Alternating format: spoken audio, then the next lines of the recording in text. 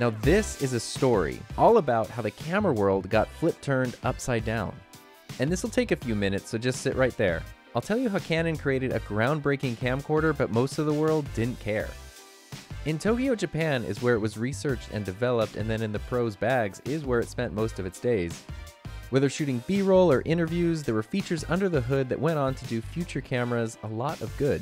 Even in low light, you didn't need to be scared because the VL lens had an aperture of 1.4 to let you film without a care. I searched for a cam, and when the results became clear, the listing said for parts, and it had a scratch on the rear. If anything, I thought that this camera could be rare, so I told the seller to buy it now and ship it by air. And that's where we find ourselves now. I've got this near 30-year-old camcorder that I bought as a prop for a different video, and now I don't know what the L to do with the L1. I've been working on a video about the Canon XL1. Now this is not the video about the XL1, although it is an excellent one in its own right. This was my dream camera when I was a kid. The original one came out in 1998, and then the XL1S, which is what this is, came out in 2001. And so it's over 20 years old at this point, but when I was a kid, this thing was my dream. I literally had a picture of it on my bulletin board. And this was a big deal because for about $4,000, you got a 3 camera that had, believe it or not, interchangeable lenses. $4,000 to $5,000 is still pretty expensive, but that's much more attainable than tens of thousands of dollars, if not beyond that. And so I've been wanting one of these since I was a kid, and I finally bought one this past summer that's in like perfect working condition. And I wanted to make a video all about how this camera was so important because of the interchangeable lens. Much to my surprise, this was not the first camcorder with interchangeable lenses. It turns out that in 1991, Canon released a camera called the L1. And once I realized that, I knew I needed to talk about this in my XL1 video, so I wanted to get an L1.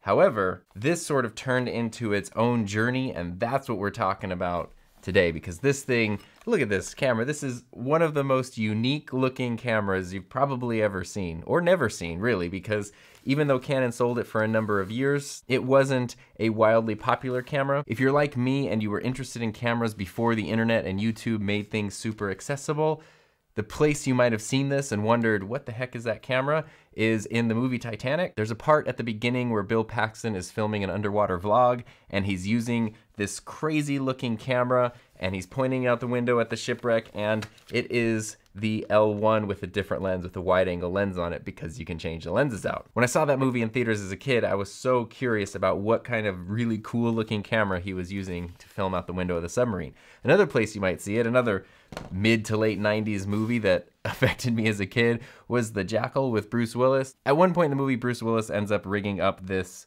well, not Bruce Willis, but his character ends up rigging this big machine gun automated thing together, and he uses it to kill Jack Black in a tale as old as time. But the gun has some sort of automatic sight on it or something, and basically this top panel of the camera is very, very prominent in it. The power button and everything is all over the place. And that, again, just struck me as interesting, but I had no idea that it was the same camera in both of those movies. And for some reason, I never thought of like, maybe I should look that up now that the internet is a thing and YouTube is a thing and I could probably find those answers. Never thought about it. It wasn't until I saw this camera featured on Cathode Ray Dude's YouTube channel, which is like one of my favorite channels. Please go check that out, that I knew it existed and what it was. And that's when I decided I needed to learn more about it for my XL1 video. So this specific one that I'm holding here was manufactured in July of 1993, although they originally started producing these in 1991. This is the Canon L1. They also came out with an L2, which is pretty much the same camera. There's not really any differences to it.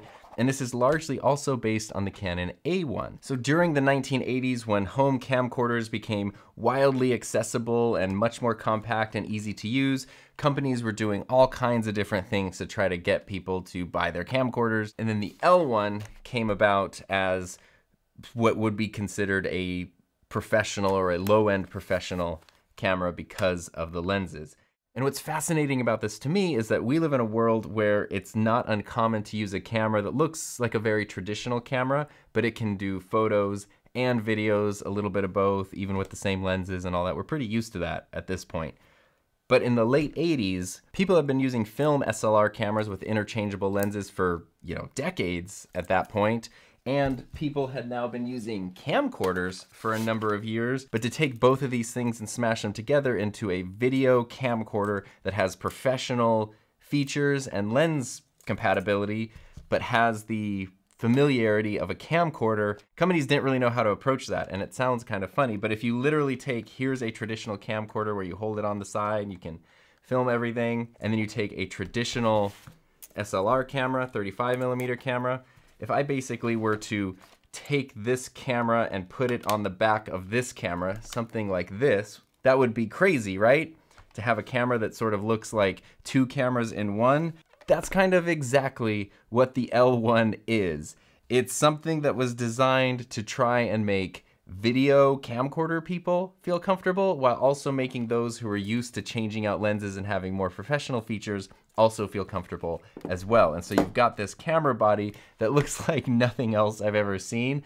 Basically, the backside of it, it looks like there's an SLR camera just sort of wedged on the back here, and you can grab it by the grip, and it feels very familiar to that, but it also has a grip on the side, so you can still hold it as a traditional camcorder, and this does feel a lot better. And there's just buttons all over the place. Everywhere you could put a button on this thing, there is a button, and there's several duplicate buttons, multiple record switches. It's fascinating because the camera, as you can probably hear, is very plasticky.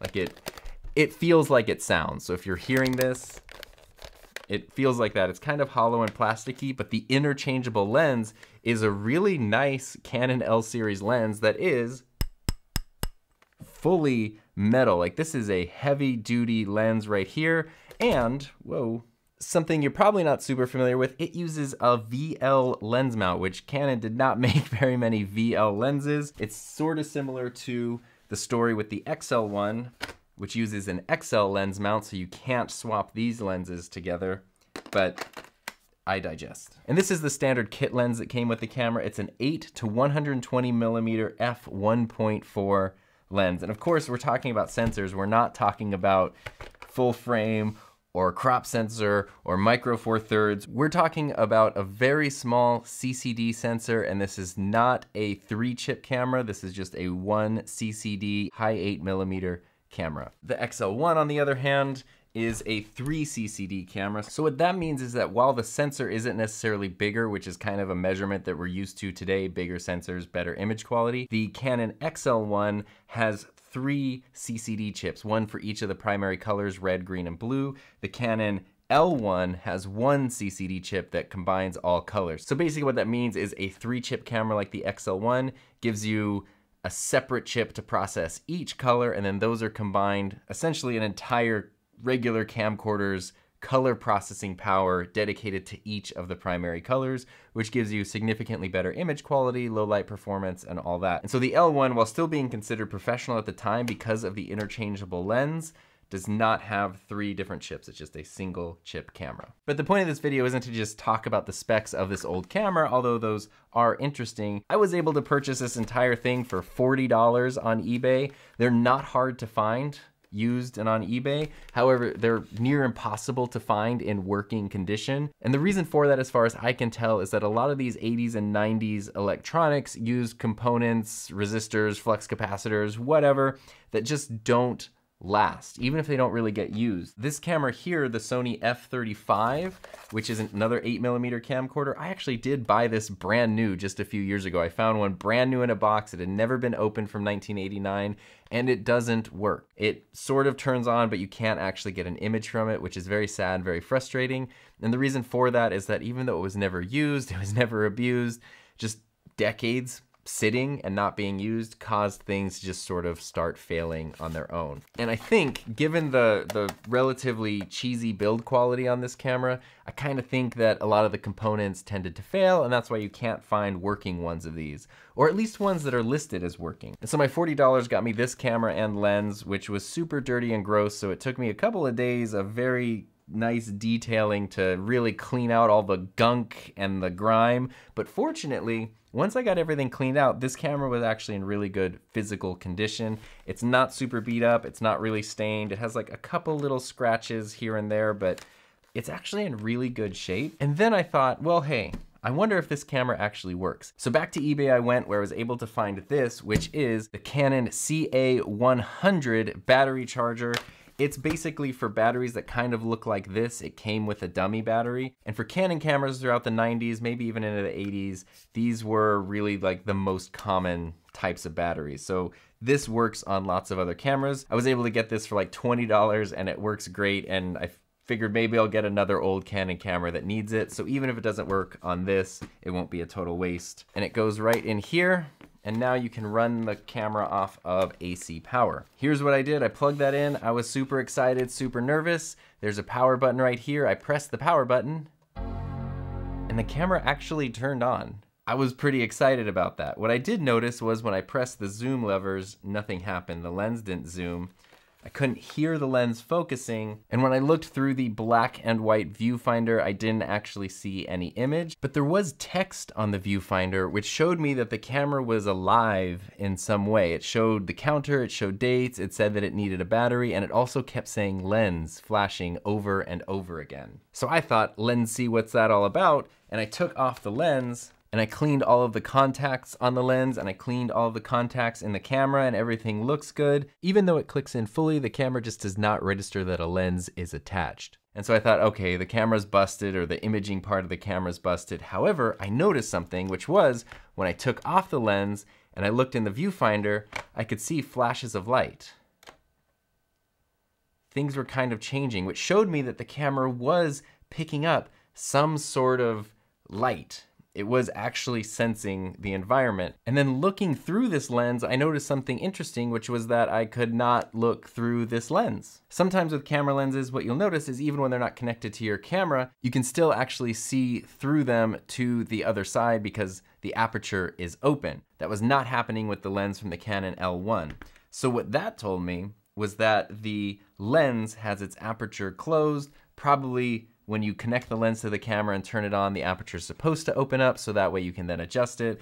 But when you turn off the camera, the aperture closes. And since the camera wasn't registering the lens, it was just staying closed. So now that I knew the camera was taking in light, my next question was, is the lens broken or is the camera broken? Now you might remember that I said Canon didn't make too many different models of these VL lenses, but they wanted to sell this as a professional camcorder with interchangeable lenses. But it's hard to see the advantage of interchangeable lenses if there aren't that many lenses to interchange with. And this is something Canon still does to this day. Right now, one of the most popular things you can buy for a Canon camera is the RF to EF adapter, which lets you connect EF, their older lenses, to an RF camera like the R, R5, R6, R3, RP, you know, OG, and use those lenses natively. Well, Canon's EF lenses have been around for a really long time.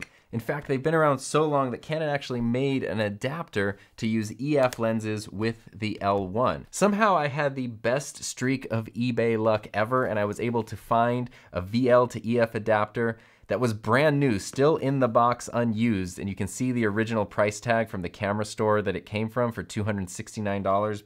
I got it for $35. And it's completely brand new with all the, the instructions, the box, everything. It had never been used. Date of purchase, blank, blank, 19, blank. So that at least gives you an idea of which millennium this came from. And here's the adapter itself. So unlike the EF to RF adapter, which is very small, compact, and lets you have full automatic features, full control over your lens through the adapter, they were still figuring things out back in the 80s. And this actually takes a little battery to help with some of the exposure and some of the different controls. If you take off the really adorable tiny lens cap, it does still manage to fit in right there on the L1. And now I have a really truly bizarre looking camera. So when I did this and I connected the dummy battery and powered on the L1, the camera turned on, but still nothing happened. I had the same thing that said lens. It wasn't registering that a lens was connected, but it was good because it told me that it wasn't the lens that was damaged. It's something to do in the camera, which might actually be worse. I don't know, it depends on how you look at it. But then I thought, okay, whatever, I'm gonna pop a lens on here. So now I can take an EF lens, of which I have several. This is my Sigma 24mm 1.4, one of my all-time favorite lenses. A really nice, beautiful, high-quality prime lens that now I can mount onto this old camcorder. And then when I look through the viewfinder, I can actually see an image. And not just an image, but actually a really clear, good-looking image. Well, I mean, it's being used through a nice prime lens, which is great, but I was actually kind of surprised at how great the picture quality was on this thing. And you might remember that a while ago I did make a video about how to use old camcorders with your computers for streaming using these little relatively inexpensive RCA to HDMI adapters. So I thought, well, let's see if I can connect the L1 to Ecamm Live and record some footage from it. So just on the side of the camera, there's a port here which has RCA outputs, and I believe also an S-Video output. And from there, I could connect it to Ecamm Live. I can see through the lens. It's all manual focus, but then I was able to get footage from the L1. And as I go around the room and kind of focus on different things, it's really not too bad. But for the first time in who knows how many years, this camera was seeing, capturing, and sending out an image. And so that just blew my mind right there. But there are a few limitations. First and foremost, this rocker switch here for the zoom is entirely useless and does nothing because the camera still doesn't think that there's a lens on there. This is just letting me connect a lens that has an open aperture. Now the downside is, since there's actually no communication happening through here, I can't control the lens's aperture through the camera, and this is not a manual aperture lens. So if I want to change the aperture on this lens, I need to connect it to one of my EOS Rs, change the aperture to what I want, and then put it back on here. Unfortunately, I can't use this really cool zoom lens or see through this or see the quality of this lens. If you have any ideas of what I could do to make the camera work again, that would be awesome. And this camera does actually come with some rudimentary digital effects. There's like a close-up right here, which lets me punch in a little bit. That's actually kind of cool, especially in the world of YouTube where you punch in to make an impactful statement sometimes. There's an overlap feature, which is sort of like a weird cross dissolve. There's a lot of different versions, like a freeze effect where you can just freeze something and then it's almost like a snapshot and you can turn it off and keep going where you were going. There's an art freeze. I actually don't even know what this is. Oh, very, very retro. I'm not disliking this at all. So the effects are pretty limited and kind of strange, but they work. Like the camera is processing the different effects. And this camera does have a lot of really interesting controls, which is something that a lot of older camcorders tended to do anyway, but since this was geared towards professionals, it makes sense that it can do all of these things. Right here on the side, this is where the mode dial is to go from auto to manual. So if you turn this to auto, the camera does everything. If you turn it to manual, then you can start using all of these controls. And there's a lot of different ports on here. There's this door on the side that I mentioned earlier, which lets you connect different outputs and things. There's also an edit mode if you want to record an external source onto your tape and use this as like a VCR for editing. On the back of the camera is where you insert the tape. We're going to talk about that in a second. And then there's also a zoom rocker switch here, which I haven't gotten to use yet because it doesn't know that there's a lens attached. And then on the side over here, there's not much, but there is a big red record button in this little alcove, and then there's another shutter button here to record too. And of course you got the zoom rocker, and then where you can install the battery. Now the top of this camera is very strange because that's where there are a lot of controls. You have all of your playback controls. You don't need to switch it into like VCR mode or play mode. You just press this and it will go. There's another record button right here, but it's next to this record button, which is also next to that one. So there's like 3 record buttons right next to each other. And on the side over here, you have some like counter information, but they even smashed some buttons on the front here. This is where you can do your date and your title. And then the effects, if you can kind of see, the effect buttons are on the side up here. So you press this effect select button to cycle through the different effects, and then you turn them on and off here, which is in a very awkward position. So the form factor on this is fascinating to me because you can tell that they didn't yet know what they were doing. And it's easy to go back and laugh at that and be like, those fools.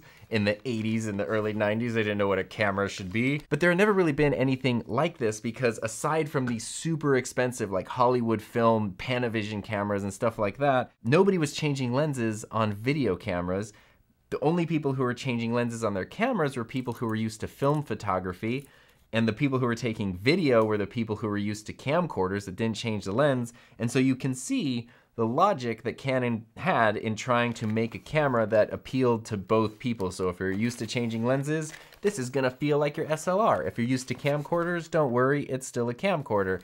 And I'm not gonna say it was a wildly successful design, but it's a really fascinating design. There is a little thing on the bottom of the viewfinder that says tally lamp and sensor, so this makes me wonder if this actually did come with a remote control or something at one point. And I did a little digging while editing, only to find that it did come with a wireless controller and it did come with a hi-fi stereo shotgun microphone. And then it does have some pretty interesting audio controls right here. So you can connect a 3.5mm microphone, but it's also one that can draw power from the camera through a DC out. This is kind of a common thing in older microphones. It's basically how the XL1's microphone works, where the mic itself actually has two connectors. That's how it sends the input to the camera and draws the power from it. So you could do that here, and then you have this dual volume knob where you can turn everything at once to do the gain on your microphone, or you can do it separately to do right and left channels. And on the back, you've got the LCD display, which will not only show a counter, but it will also show audio levels when you're recording. So this is a very interesting camera. And now this specific one, once I got it to a point where it could actually see an image and I could get it onto a computer, now I wanted to see if I could take it a little bit further. So the first step was to see if it could actually take a tape. And I was pretty scared of this because there's a lot of mechanics that go into the ejecting and inserting and loading of a tape. And that was where I kind of thought, if this camera is really gonna have some problem, it's gonna be there.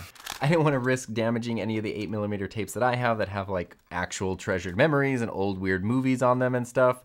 So I had to order one, which these are shockingly hard to find now. This one had to come straight from Japan. I popped in the tape, closed it, and all the commands seemed to work. It would rewind, play, fast forward, and I would just see the fuzzy snow static on the tape. But when I tried recording, I wasn't getting an image, and that was kind of sad and disappointing. So I tried recording our dog, and I was still just seeing the snow static. And I thought, oh well, I tried, but it just doesn't work. And then at one point through all the static, I could see the quick outline of our dog, and I thought, wait, it is actually recording something. Could it just be that the heads are dirty? So I got the idea in my head to clean the heads and see if that would work. Because fortunately, going back to Cathode Ray Dude's YouTube channel, he's in a few videos about how like video heads work and video players work, and that taught me specifically how to clean the heads. And so the quick explanation is that when I open this up, there's this drum in here, and that's where the video head is. There's just a little slot on either side of it. So I just took some isopropyl alcohol and a little sheet of paper and just sort of rubbed it across that because I didn't want to get material from like a Q-tip stuck in there. And then I put the tape back in, pressed record, and then when I played it back, I was actually able to see the image, which meant that the camera was recording on its own and delivering a clear output. And now the last step was to sort of take the camera off of this powered life support situation here so that it could truly be portable like it was intended when it was originally made. And fortunately, it's not that hard to find these batteries. Battery life's not great. It lasts like 20 minutes maybe. But I could connect it here, do that, power on my Canon L1, and now I can go out and record mobilely. However, this camera has no built-in microphone. And audio is half a video, so that was a problem. So I tried the microphone from the XL1 and it didn't work. But then I grabbed, my old trusty Rode VideoMic Pro Plus, popped it on there, put it into the input, and basically as soon as I did that, the audio meters on the LCD screen on the camera started displaying levels, and now I can record video and audio. I have a working Canon L1, asterisk because adapter and other lens that I can't change the aperture on, but it is a working Canon L1. Now 24mm on here with this small sensor is not the same as 24mm on here, so this camera needs to be like very far away for me to be able to use it. But if I set it up here and hit record, now I'm kind of filming myself and recording my audio with the Canon L1. So now with a little more setup, this is a proper scientific test of the Canon L1's capabilities. I'm not actually even using this microphone though. I'm using the Deity Pocket Wireless, which works because the camera At 24 millimeters, to get this wide of a shot, it had to be outside of the room where I film, across the hall, and the camera is actually in the laundry room, and the Rode mic over there wouldn't work, so I needed to use a wireless mic. And I am using auto audio levels for this scientific test, so we'll see what the gain is like. But it's a great opportunity for me to tell you all about this. Because a lot of us know about the original photoencabulator, but for many years, engineers have been working to bring perfection to the crudely conceived idea of a device that would not only supply inverse reactive current for use in unilateral phase detractors, but would also be capable of automatically synchronizing not just cardinal gram meters, but also cardinal Gramp meters, you know, your Grammys and your Grampies. And instead of a base plate of prefabulated amulite, the new photoencabulator has a malleable parametric casing that allows for the spurving bearings to be in direct line with the panometric fan. And thus concludes our scientific test of the Canon L1 in a studio environment. So now I think that the only logical thing to do is to take my L1 camcorder and get the L out of here and go film.